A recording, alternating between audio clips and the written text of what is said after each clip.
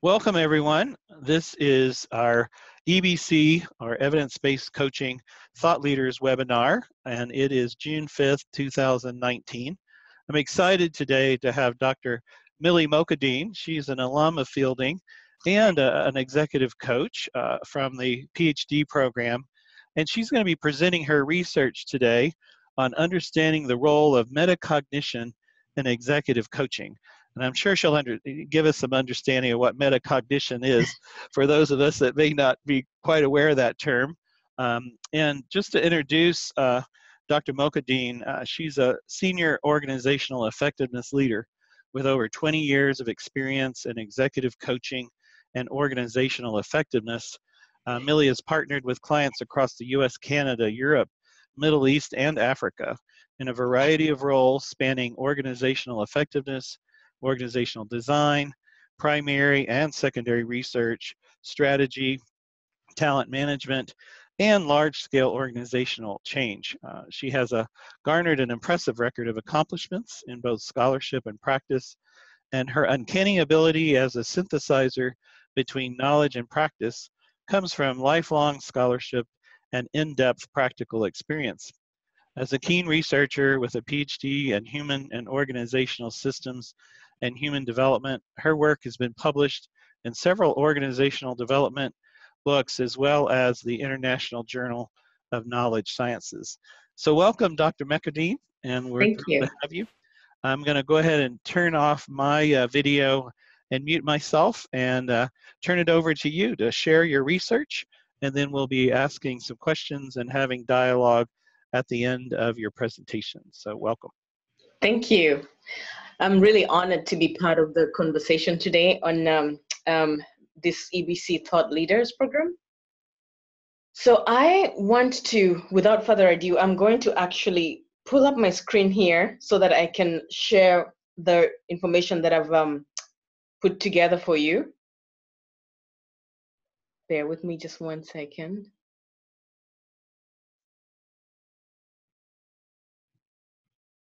Okay, so I embarked on my research to look at what the role of metacognition is in executive coaching, and I'm going to go into just a little bit of detail of what metacognition actually means, and give you a rough overview of what my study looked like, what it involved, who was part of it, and what the results were. So I'll jump right in and start off by saying that one of the key competencies required in effective coaching, as we all know, is facilitating learning and results. What keeping in mind as we go along the webinar is that learning doesn't manifest suddenly. It actually builds, and it's shaped by what we really know.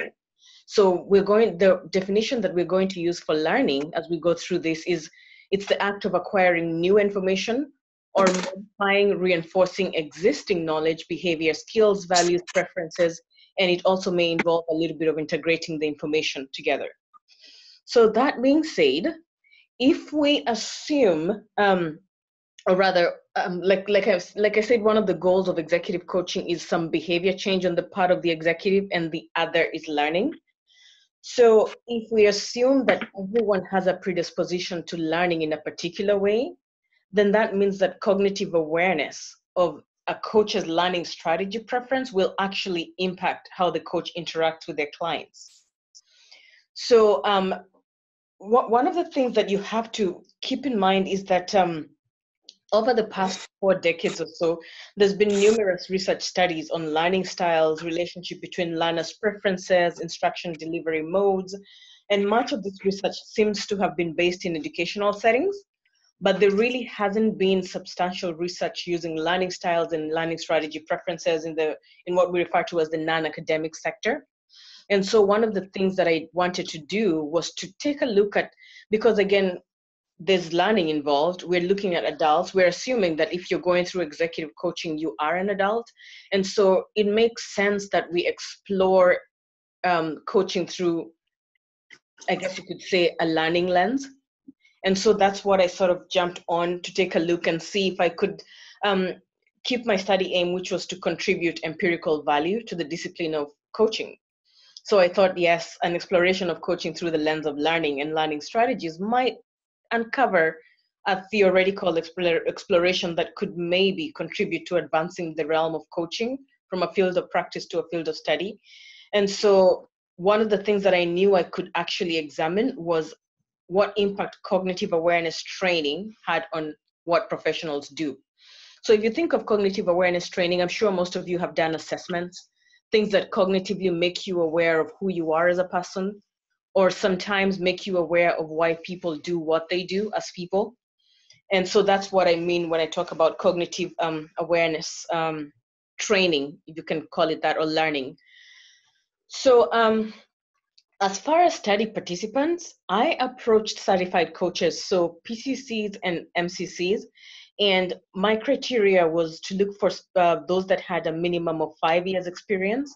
I limited my study to North America only because that's what I had access to. Future studies could expand across, a lot farther than just North America. And I also wanted to see if I could get coaches that practiced coaching full-time, which was really difficult because most executive coaches that I had access to tended to have a role such as organizational development and then did coaching as part of their role or learning and development. So here's just a really quick snapshot of who my study participants were. And so as far as the tool that I used, I chose to explore the participants' learning strategy preference using the Atlas instrument. And Atlas stands for Assessing the Learning Strategies of Adults. I'll tell you just a little bit about the genesis of Atlas. Some of you have probably come across skills, SKILLS. So Atlas actually emerged after skills did. And it arose out of Dr. Rita Collodi's research, where she drew upon the research that had been conducted on skills, and she used refined statistical analysis and determined that there were actually 3 distinct learning strategy preference groups. And so using cluster analysis, divided participants into 3 different groups with, and a discriminant analysis was conducted and used to determine 1 distinct characteristic, which as you can see on the slide is called discriminant function, which is what separates one group of people from the other. So simply put, if you take a group of adults and put them through this assessment tool, and we can talk about construct validity in a different conversation, they tend to always revert to one of the 3 distinct preference groups. So if you look at the ones that are in front of you, so navigators, for example, the discriminant function, what separates them from the others, was identified as structure. So if you're looking at learning strategy preferences for navigators, you're looking at their strong preference being planning and organizing. And they're generally called navigators because their preference, they prefer to be informed of the big picture with all the detailed expectations and deadlines, so they can plan and then they navigate their way to success.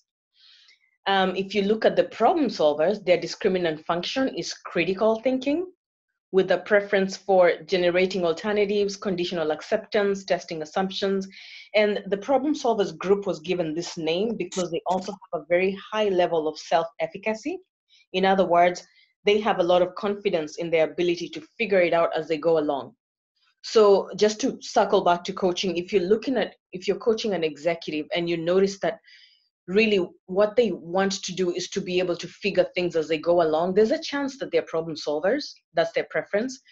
If they seem to be the type that want everything completely well organized, an agenda, dates, times, there's a chance that they have a navigator preference, learning preference. And of course, you have the 3rd group, which is the engager group, which receives their name because of the strong preference for seeking out meaningful interactions. Not that anyone else doesn't, but that seems to be their strong preference in making a difference, whether it's in someone's individual life or in the world in general. So you'll find that engagers have this very strong preference. If you were, for example, coaching an executive who was an engager, they'd be focused on what difference am I making in my role, or what difference is my team making. So there's a strong connection between the work that they're doing and what connections they can make between that work and actual reward enjoyment of life. So that's just a really quick overview of what the 3 different of the assessment tool that I used. Quick overview of the study. Like I mentioned, I started off by identifying participants. They all had to be certified coaches. Some were PCCs, some were MCCs, minimum 5 years of experience. And so the first thing that I did is I checked in to make sure that none of them knew what their preference was. So we went in with the coaches not knowing what their learning strategy preference was. And so we did the self-scoring tool, the Atlas tool, and they found out and self-identified what their preferences were. We did about an hour debrief in understanding what does that mean for you? What does being a navigator mean for you? What does being a navigator mean for your client who might be an engager, and how might that conversation look like? And then once we were done with that, I let 1 month lapse in between. It's almost like a quasi experiment. And then after that, we did a post-test to examine if anything at all had changed in regard to the way coaches related with their clients, now that they had a new formed awareness of what their learning preference, strategy preference was. And so just to browse through the findings really quickly, all 12 participants admitted that they had a lack of awareness on what their learning strategy preferences were. And after the facilitated workshop, they were able to self-identify with their learning preference group. They became aware of how their learning preference influenced how they facilitated conversation with clients. So to give you a quick example, if the coach was a navigator, they identified that when they spoke with their clients in an executive coaching session, they tended to give them homework that involved dates and times and agendas and calendars. Whereas if they were problem solvers in having conversations with their clients, they found that they pretty much used almost like a mind map approach in trying to figure out what was going on and how they can get to a resolution. Whereas engagers found out that in conversation with their clients, they tended to look for meaning. Is this meaningful to you? Is it adding value? And what can you do to make it add value, sort of kind of a discussion. So as we all know, in executive coaching, you have a list of competencies that make you I'm not good, I'm looking for a word, that make you a successful coach, if you can call it that. So I looked through the competencies provided by ICF and asked around and tried to see what other coaches thought the top competencies were, and decided to go with questioning and listening as the two key competencies. Not only, but mainly due to the fact that the very nature of coaching and how conversations are facilitated is through inquiry and listening to formulate patterns that may involve the next inquiry and hopefully draw closer to trying to co-formulate a solution with the client. So looking at these two competencies, the question, I became aware of how my learning strategy influences how I facilitate conversations with my clients. 8 people said that they changed the way they listened. 3 of them did not change, 1 was unsure. When it came to questioning, 3 of them changed the way they questioned their clients with this newly formed awareness. 8 of them did not, and 1 was unsure. Looking at change, so remember we're talking about now that you're cognitively aware of something new about yourself or how you approach your practice, did you go back and actually make a change? 4 people said no. 6 of them, yes, initially, but reverted to old ways, and 2 of them were yes. In other words, they actually went back and changed the way they did their practice. So talking a little bit about the summary of key findings, which I found really interesting. Ongoing commitment to learning is considered an essential business practice for coaches, right? Otherwise, or rather, however, there's been debate whether training, such as the cognitive awareness training I did, whether it actually impacts what professionals do in their day-to-day practice. So the study involved coaches learning a new construct, i.e. learning strategy preferences, and then further tested whether they would in turn modify or reinforce existing behavior. And like we said, we used the competencies of questioning and listening as the 2 key ones. Most of the findings showed that participants changed the way they listened to their clients, but not the way they constructed questions for their clients. And again, in looking a little bit deeper about this, because coaching tends to be heavily centered on the art of questioning, it's actually not rare to find a quote-unquote Bible of questions. that coaches can ask their clients to facilitate conversations. So there's a chance that coaches who have been in the profession for a certain length of time, remember we had 5 years minimum, they've tried several different ways of constructing questions to navigate conversations. And in turn, what's happened is they've built cognitive maps that rely on certain proven questioning techniques as they interact with their clients, and they experience moments of getting stuck.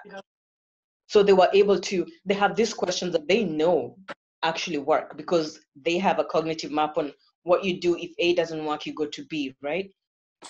When it came to listening though, one can argue that a coach would not be able to always tell what a client is going to say next, and so might be a little bit more open to listening with an open mind, because there's really no quote unquote cheat sheet, if you may, when it comes to listening, which is possibly why the results came out the way they did.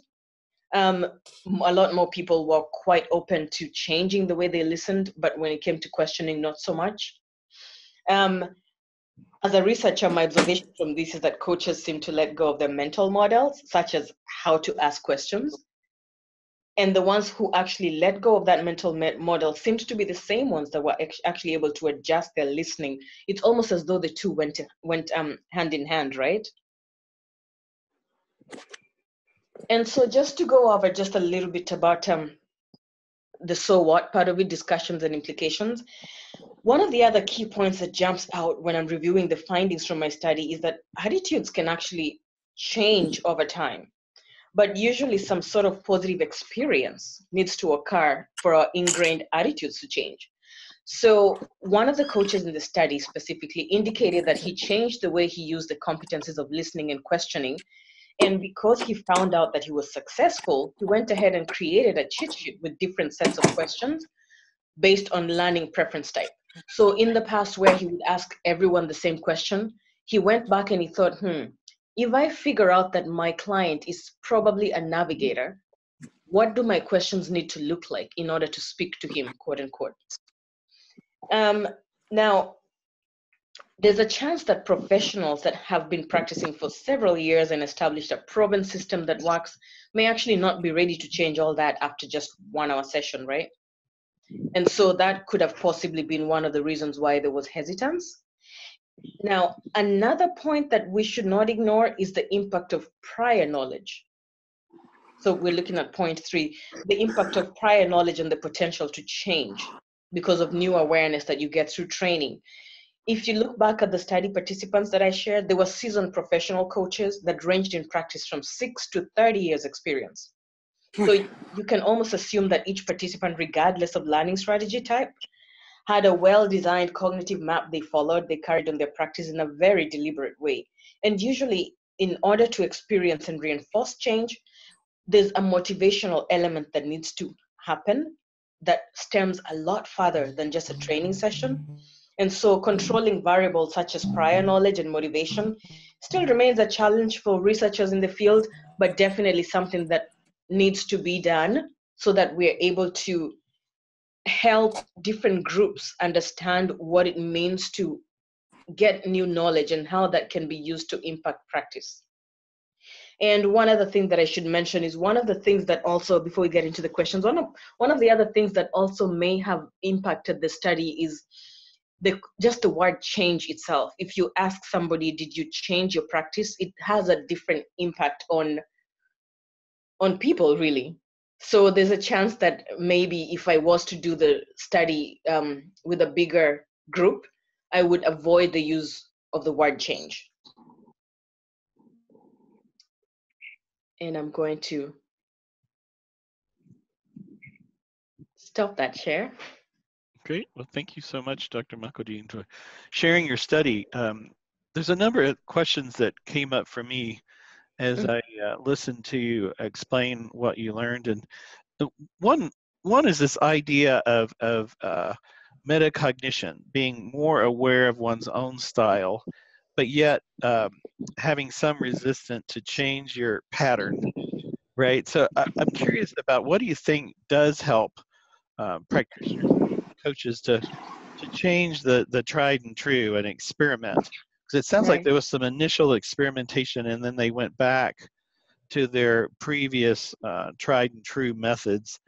I'm just curious if any of them commented on why that was the case. Right. If I can request Dan to put himself on mute, please, only because I can hear static. So the whole concept of metacognition, which if I can, I mean, it's a lot broader than that, but if I can just reduce it to layman's language, it's pretty much understanding and knowing how you think, understanding your thought process, understanding your learning process. So when I talk about approaching coaching as a learning activity, we're looking at the core result that you're looking from in coaching is to learn, whether it's learn about yourself. When a coach and a coachee embark on that relationship, each of them learns, whether it's about each other or about themselves or about something else. So when you throw in metacognition, you're looking at, I need to, you know, it's almost like reflective practice. When I sit back and I look at what I've learned and I understand, how do I learn? Is it from storytelling? So for example, if you are a problem solver, and I feel like I'm a little around the way with this, but if you were a problem solver and critical thinking was your biggest thing, you would probably prefer storytelling because you're able to ask why, as opposed to a manual, which you would prefer if you were a navigator type, because everything is sequential, it's orderly, it's, you know, something you can go back to again and again. So looking at things like those, metacognition, meta-motivation, and how do I learn as a person? Because the person that you're coaching is also learning, and there's a chance that they learn differently from you. So how does that conversation go? Yeah, so it's like finding that match between the coach's style and the client's needs. Yes. Okay. So any recommendations on how to better do that? Because I think that's an important factor when it comes to being a successful coach. Are we meeting the needs of our clients, or just going with what we like or what we prefer as an approach? Right. Any thoughts on how to bring that more to the surface? So one thing that I do is I mean, the Atlas tool, the self-assessment tool, takes 2 minutes. So it's not much. When I'm doing my designed alliance or contracting, as some may call it, find out how they like to learn and find out what some people do the MBTI with them. So that's one of the ways where you can actually, find out what the preference of the person is. I'll give you an example. In organizations, for example, say I have a boss who happens to be a navigator that really enjoys things that are orderly, sequential, big picture, but I happen to be a problem solver who prefers mind maps, who prefers self-efficacy, figuring things as we go along. There's a chance that if we're not on the same page about how we prefer to learn, we might have a little bit of a conflict, because I'd be submitting my work to him that kind of looks like a mind map, and he'll be going, you need to get more organized. What is this?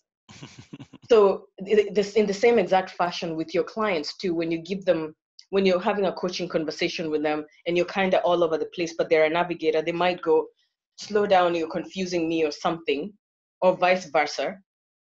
So I guess what I'm trying to say is, if you can take the time to find out what their preferences are, learning or otherwise, it makes for a lot more easier conversation.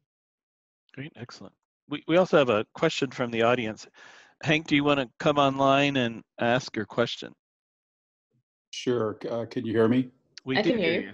And you can turn on your video if you want temporarily. I can. Okay, hold on. Let me see if I can find that. There it is.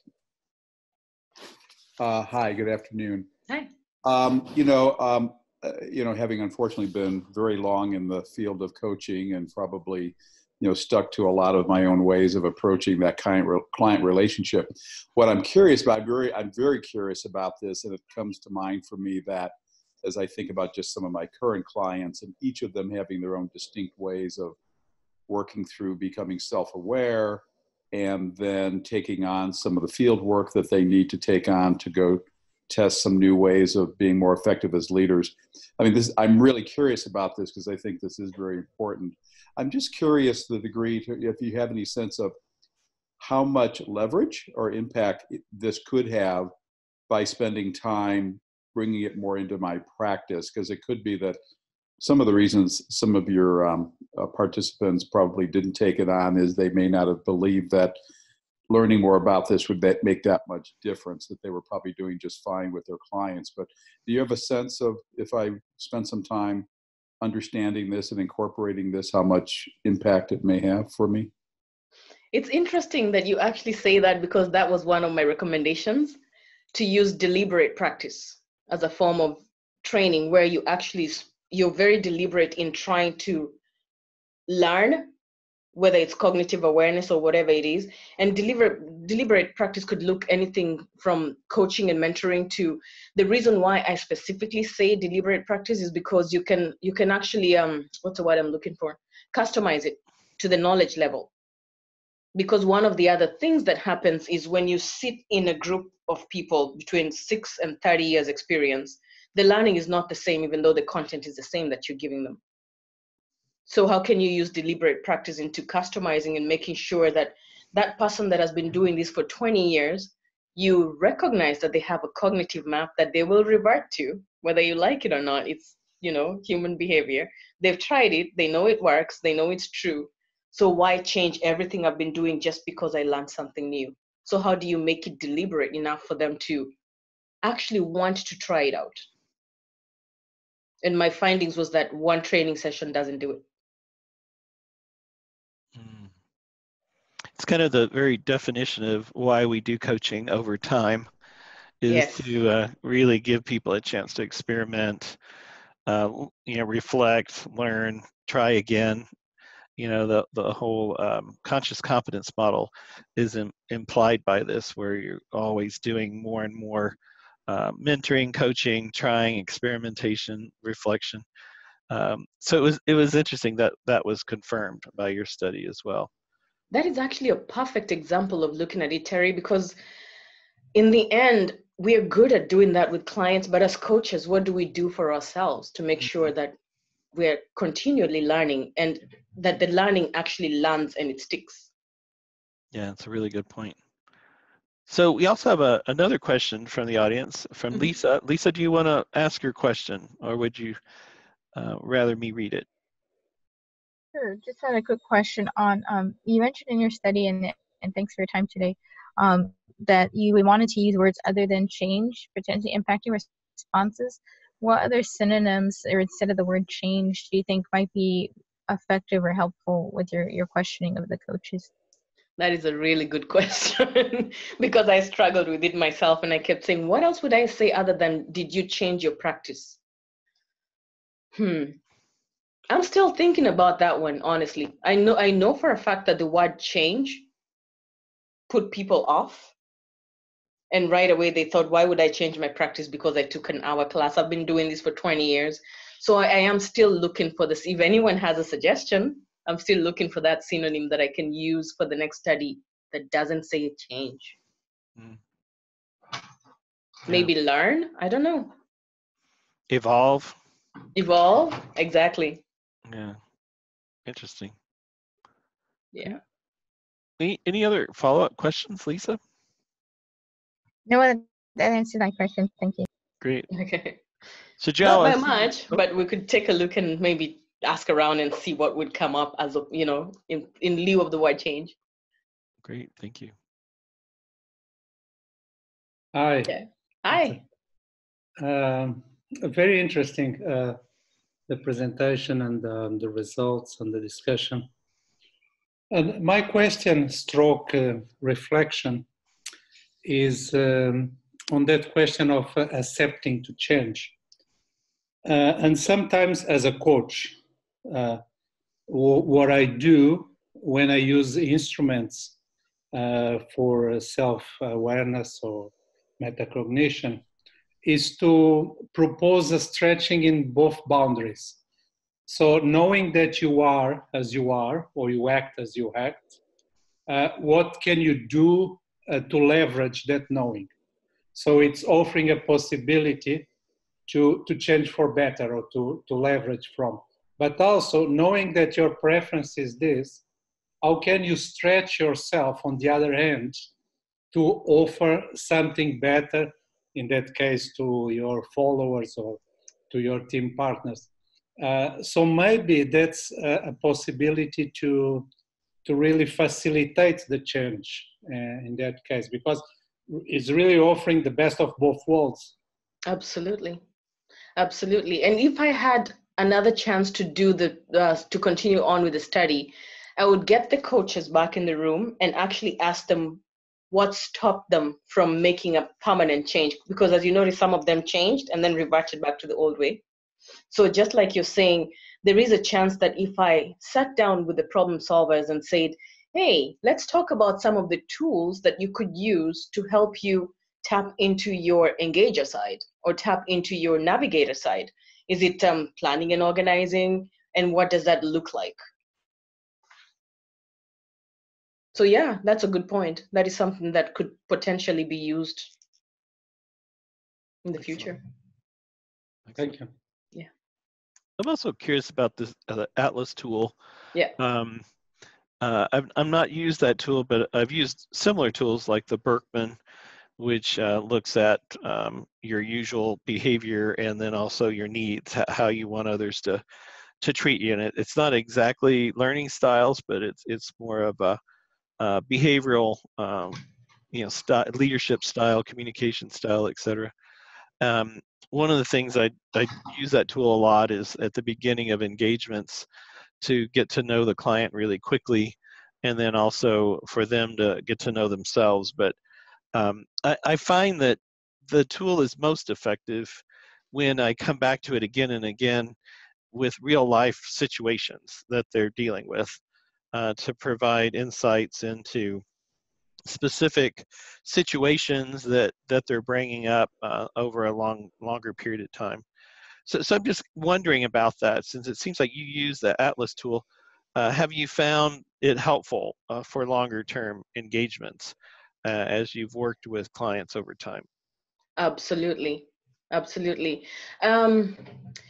Just in something as simple as taking a look to see when you're doing executive coaching. I also do organizational development, but if we can talk about executive coaching, when you're coaching a client and you find that you're stuck, I have used the Atlas tool to try and figure out what is making you stuck, because there's a communication aspect in there. So sometimes listening and questioning, how do I explain that? So I'll give you an example. I am an engager. I am one of those people who want to see connection and meaning in pretty much anything that I do. Not to say that others don't, but that is my distinct preference. Right. So if I was getting coached by a navigator who talked about agendas and talked about business and talked about ways to do things and everything was sequential and big picture, and without showing me meaning, we would have a conversation where I would be a little stuck. If we used Atlas and we sat down and said, wait a minute, as an engager, I need to see where the connections are. And once I see the connections, then I'm able to turn around and look at how you're navigating through the series. But without me seeing the connection, I have a cognitive block. Right. Because it's not making sense to me. It's just a list of documents and things to do. And it's kind of, in meetings, you'll see it a lot where people will go, can't we just get to the meeting already? Which is probably navigators. Or you'll have engagers go, wait, but what does this mean? And how is it going to impact John? And so there's a million and one different things going on that, yeah. Right. So as you've been describing this, it seems that there may be value in actually exploring all three in an coaching engagement, to see things from multiple perspectives, to ask questions that might challenge the client to be a little more flexible, but also challenge the coach to not use the tried and true kind of in a rut kind of approach. But I'm curious about that. Have you experimented with actually hitting all of those types of questions from multiple perspectives, and if that works or doesn't work? Yes, I have actually. So one of the things that I do, I don't tell them, here, let's do Atlas. Right. I'll actually ask them certain questions And I can usually be able to tell whether they're a navigator, a problem solver, or an engager. As we're having our coaching conversation and maybe they have conflict going on with somebody else at work, as they're explaining to me about the person they're having conflict with, sometimes I'm able to actually tell that it's a learning preference kind of clash. Because this person is all over the place. They don't really they don't file things in an orderly way. You can't find any information you're looking for in the drive, but they're probably a problem solver. talking to an engager who wants everything sequential in a certain way. It's neither wrong nor right for both of them. It's just a preference, right? And it doesn't mean that one can't do the other's work. They both can do each other's. It's just, what is your strong preference? Given a choice, what would you revert to? Got it. Yeah. So I have used it in trying to figure out what, when you have a conversation around maybe an executive that's having conflict with another executive, it may be an agenda, clash in vision or agenda. Sometimes it's something as simple as clash in preference. Yeah. So we're kind of talking a lot about the awareness of the client. So the client comes into greater self-awareness and then can use that as almost like a troubleshooting tool to look at different dynamics that might be going in their workplace. I'm also curious about the coach's use of self. So in evidence-based coaching, that's one of our 4 pillars, is our own use of self and how we show up and our personal self-management. And it does seem like this tool would be helpful for that if we were fully aware of it, and bringing that in to the conversation to say, okay, how am I behaving right now? Am I giving this client what they need, or am I looking at things from multiple perspectives, not just my own preference? So have you seen that help you personally as you engage in your own use of self with clients by having this greater self-awareness? Absolutely. Because one thing that we either realize or not is when you're coaching someone, the coach's full self shows up, whether we are conscious of it or not. Right.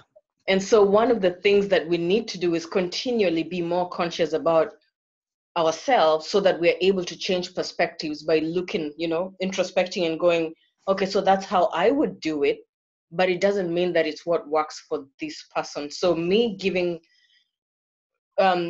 them and facilitating a conversation, I need to catch myself when I'm trying to facilitate it in a way that I would like it facilitated to me versus what is actually serving for them. Yeah. So I think you mentioned you're the person who likes to connect and find meaning. Yeah. How do you think that may bias your own coaching style, and how do you avoid that becoming a problem? If it is, I'm not sure if it is. It can be. It absolutely can be. One of the things that I've come across myself, because I'm one of those people that try to find the connection and meaning before I jump onto something tangible, it can be looked at as time wasting. Because especially if you have, and I'm throwing this out there, it could be a navigator, it could be a problem solver, it could be another engager. But because I'm busy trying to find meaning and connection, the other person can get impatient. Right. So I need to understand when that side of me is showing up, so I can pull out my problem solver toolbox and say, okay, I probably need to let this and try and figure it as I go along. The meaning will come out. So I have reverted to the other toolboxes to try and pull things out, because as an engager, I could be seen as time wasting.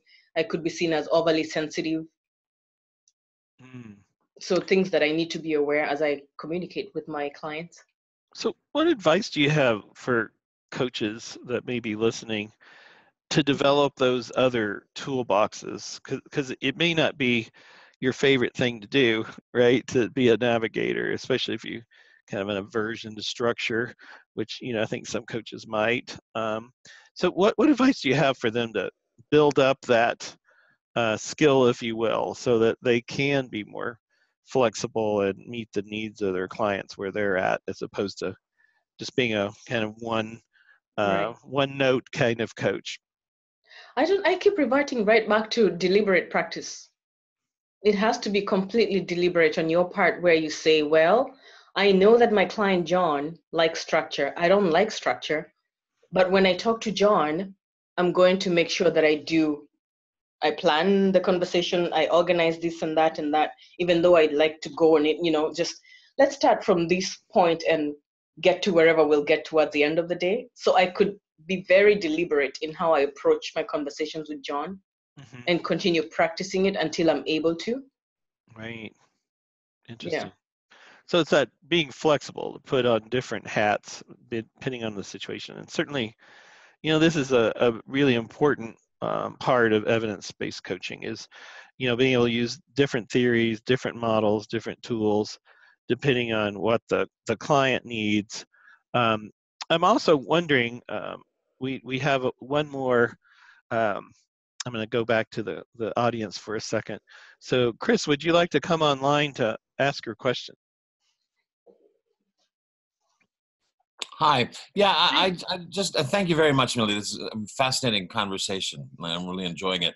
I was just wondering if any of the three preferences are dominant at the executive level, or even within functional positions. Does a CEO tend to be like this, or does a CFO tend to be like that? Or do you just assume an even split? And I ask the questions because I have a very homogeneous group. I work in Saudi Arabia with Arabs. And so there's kind of a tendency to be a certain way. And I assume that way, before, when I begin to work with people, and then it tends to branch out. But I'd be very curious about your knowledge here. Right. See, that's the interesting part, because there's also learned behavior. So for example, if today I was told that I had to go and be a CEO in a financial institution, I would learn how to be a navigator, because maybe things would need to be in a certain, in a certain way. So basically what I'm saying is there is your preference that you're born with. And there is also the other side of it, which is a learned behavior based on the role that you're performing. And sometimes when you're coaching an executive that is out of their preference zone, so to speak, they're a certain person because the job requires it to be, you can still be able to see the clash between their actual preference and what they're trying to do. And so that can actually end up being a very rich conversation around how do you gain tools in your toolbox to be that preference that you're not, but your job requires you to be. Make sense? Sometimes I call that using the left hand or the non-preferred hand. Right? Exactly. The metaphor of handedness is often helpful with preferences, where even though it may not be your preference, you can, with a lot of practice and effort, learn how to do it. But you may never love that job, right? Yeah. Where it might be a kind of a secondary role that you end up playing. Or maybe you learn to love it and become ambidextrous. That's always a possibility too. Yeah. Exactly. You could spend your coaching conversations perfecting the toolbox that enables you to be a problem solver, for example. Yeah, Lisa just made a comment. It can also be called code switching, right? Where you're, Oh, good. yeah, it's an interesting metaphor for that as well. So any advice that you have, Dr. Mokhadeen, for someone who may be interested in learning more about this tool or this method or metacognition in general in the coaching field? Yes, absolutely. Feel free to contact me, I guess. Great. I'm quite happy. I've written a couple of papers on that as well, which I'm more than happy to share.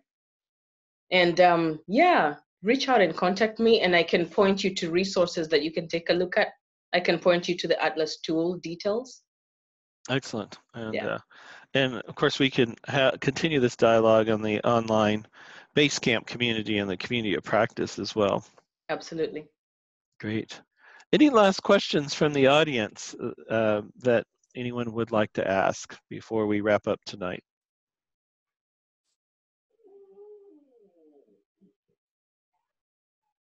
Okay, well, thank you, Dr. McEldean. I'm going to give a few announcements here before we wrap up. Okay. But thank you for joining us and sharing your research and enabling us to have this dialogue. And we look forward to your continued engagement online as well, so folks can continue to ask questions. Also, if you're open to posting your slides on the community of practice, that may be helpful as well for those who weren't able to attend tonight. So I do have a couple of announcements for those who may be new to fielding or have not been previously engaged in our community of practice. What this program tonight is part of a larger system where you can twice a month hear from scholars and practitioners on their latest research, as well as what they're doing out in the world of coaching. And we encourage you to join us. We have what's called this Community of Practice Basecamp site, and you can become a member for free by going to ccop.fielding.edu. That's the Coaching Community of Practice, ccop.fielding.edu, and fill out a short questionnaire and we can add you. We also have previous recordings posted on that site so you can have access to all of our previous webinars. We also have opportunities for you to gain continuing coach education hours through our annual conference. We just finished our annual conference in May in Santa Barbara. So the next one will be in 2020. So by joining the Community of Practice, you can stay tuned there. We also have writing and publishing opportunities. We publish a what's called a monograph through the Fielding Graduate University Press on coaching. And we will be having another call for proposals next year. Our current deadline has passed. We also encourage people to write for our EBC blog. So if you go to coach.fielding.edu, you can see our blog. I'm going to go ahead and just quickly share that on the screen so people can see it. This is a powerful way to stay in touch with all things fielding and also thought leadership in this space. We also, in case you aren't aware, offer graduate level degrees in concentration and coaching, as well as certificate programs. So if you'd like to learn more, you can go to coach.fielding.edu and learn about all of our programs to continue your growth as a coaching professional. So thank you all for joining, and thank you, Dr. McEldean, for joining, and we look forward to staying in touch. It was my pleasure. Thank you all for coming. Really appreciate it. Bye for now, everyone.